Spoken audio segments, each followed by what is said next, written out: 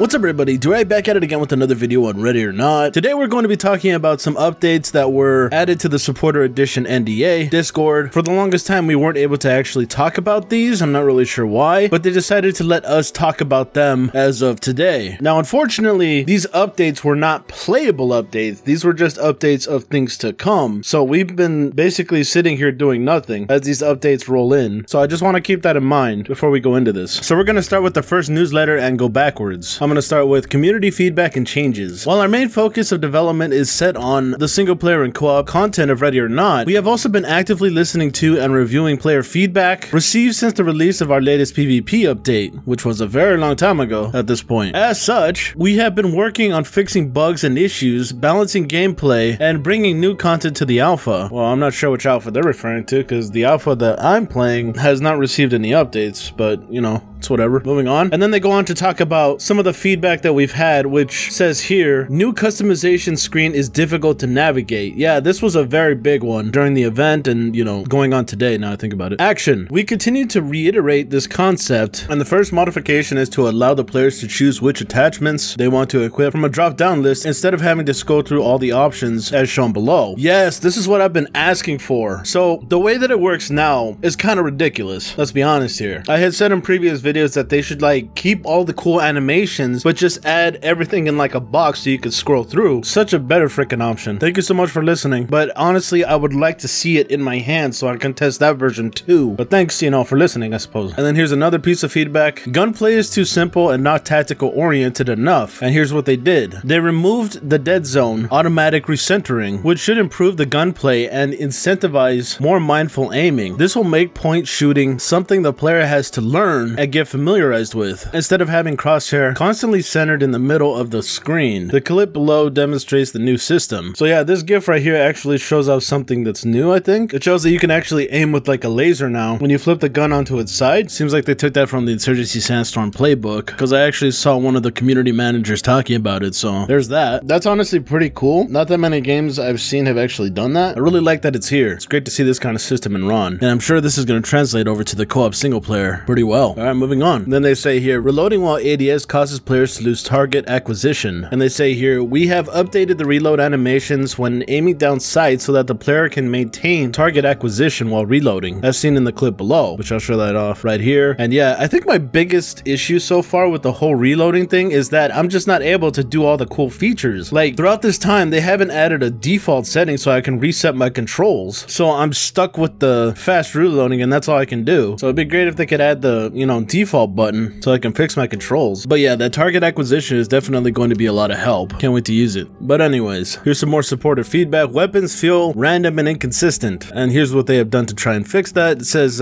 we have revised all the weapons, making changes to multiple values such as damage, recoil, shake, penetration, and fire rate. All weapons have received an increase in damage, which will reduce the number of rounds it takes to down an enemy player. Bullet spread for shotguns has been widened. Okay, I'm not really sure that I had too much trouble with killing people, but I guess some people did. It goes on to say, new game modes. To further incentivize tactical gameplay, we are adding a number of new PvP game modes with a heavy focus on strategy, use of less lethal equipment, and arresting. Do these new game modes include doors? Oh, here's some of them now. VIP escort. SWAT must escort the randomly selected player VIP to an extraction point within the level to win the round. Enemy must prevent this by intercepting, capturing, and holding the VIP hostage for a certain amount of time. If the timer runs out and SWAT hasn't successfully freed the VIP, enemy wins the round. Here's the next one. Arrest and rescue. The objective is to arrest all the members of the enemy team using less than lethal equipment, while simultaneously rescuing any teammates who are arrested. The first team to arrest the entire opposing team wins the round. Team Deathmatch, a version of the classic multiplayer game mode. Hunt down and neutralize enemy players to score points. The first team to hit the point limit wins the round. And Ready or Not, however, arresting your opponent will net significantly more points than just taking them down. King of the Hill, already in the game. A modified version of Tug of War. Opposing teams must fight for domination of a designated area within the level. Holding the area and keeping the enemies at bay will tip the score to the dominant team's favor. The first team to hold the area for a certain amount of time wins the round. Alternatively, the first team to arrest the entire enemy team will also win the round, as arrested players move very slowly and aren't able to shoot or respawn. Yeah, but I think my issue with this is that you can actually shoot them and then they die. Like, they shouldn't be able to die when they get arrested like that. New levels and features. We are also bringing a new PvP level with doors. Oh my god. Both this new level and training will be compatible with the VIP escort, arrest and rescue, team deathmatch modes, and they say here King of the Hill only being available for play in training. On top of that, we decided to bring back the night version of training and in-game server browser by popular request. Was that the one that was from DreamHack? Because I actually like that one. We thank our supporters for assisting in testing our matchmaking system and continue to work on improving it. Oh, this is the one that I saw DreamHack here. Yeah, I remember this. I actually like the map. It says here that these changes will arrive on the next Steam update to PvP build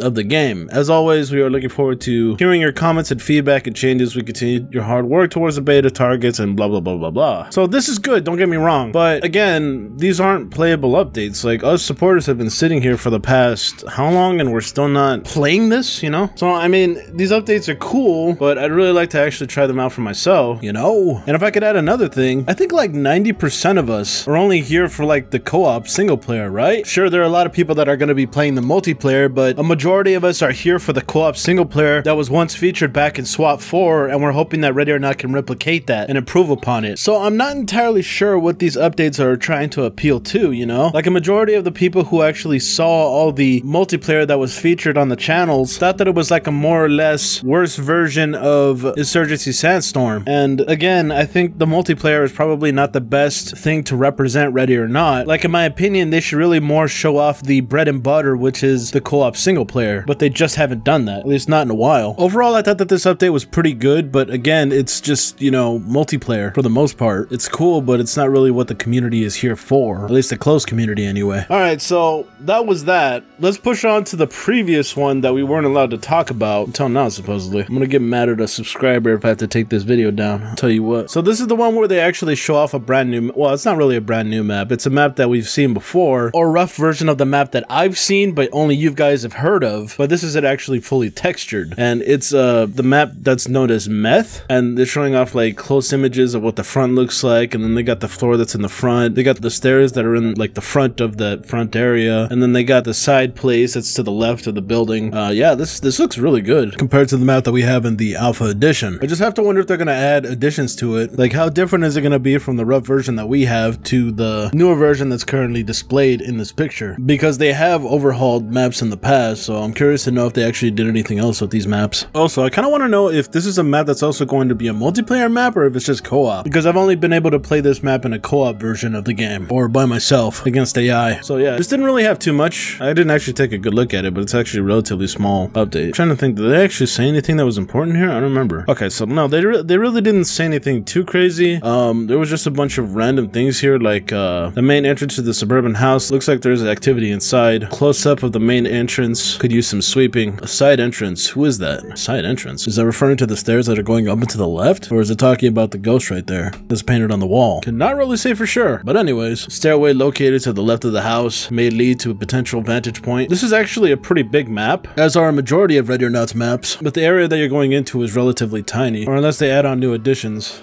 we'll see. But unfortunately, we aren't able to actually see what it looks like fully textured, but at least I'm somewhat glad to somewhat describe it to you. It's actually a pretty cool map, but I still think it needs a lot of work, to be honest. And yeah, that was your update for Ready or Not. I've been having a whole lot of people ask me what the hell's going on with it, and this is what's going on. They've been giving us a whole lot of newsletters, but not a whole lot of updates for us to actually play. That's why there's not too many people hopping into the NDA server, or, you know, the multiplayer that they keep trying to make us play. Like, they haven't actually updated that version of the multiplayer that we're able to show off, so nobody's hopping in so that I can actually get more gameplay for this, you know, update. But yeah, I'm gonna end it here. If you enjoyed the fact that I cover games like Ready or Not, be sure to share the video, like the video, and comment down below. If you're someone that's new to the channel, be sure to subscribe and ding the bell. The algorithm is quite literally killing me, so I'm hoping that that bell actually does something. And you never know, you might find something that you like on the channel. Give it a shot. If you're someone that would like to support the channel, check out my Patreon. Just send $2 a month. It really helps. And with that all being said, I want to thank everybody for coming out to watch, and I guess I'll catch you in the next one. Bye-bye.